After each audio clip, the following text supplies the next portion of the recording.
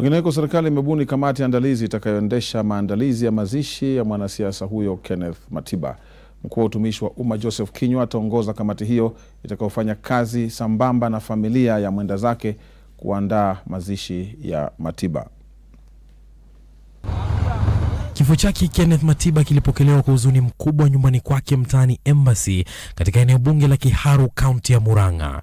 Mjukuu wake akimkumbuka kama mtu wa watu. Very good man to us as a family and even to the neighbors who are around us and to the constituency as a whole.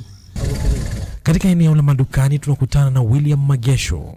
Amekuwa mkazi wa hapa kwa muda mrefu, na badala ya kuweka picha ya kiongozi mwingine yoyote yule ukutani, muuza nyama huyu ana picha ya Matiba. 1956 ndiye alisomesha mimi akiwa Makerere, Kahuya intermediate.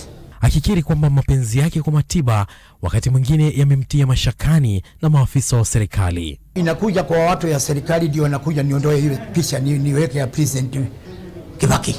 Nikamwambia Matiba ni rafiki yangu na siwezi ondoa. Nyumbani kwake Limuru, kaunti ya Kiambu, viongozi walijitokeza kuliwaza familia yake, wote wakimtaja kama kiongozi shupavu aliyetumia ujana wake kupigania vizazi vijavyo. A bold leader who fought relentlessly and an honest player, and he combined very rare skills. A very shrewd, very committed politician, and at the same time a great businessman.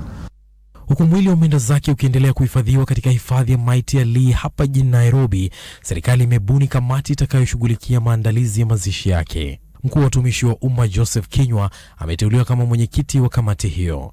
Mwanasiasa huyu mwenye umri wa miaka 85 aliaga dunia alipokuwa akipokea matibabu katika hospitali ya Karen. Hassan Mugambi, Citizen Nipashe.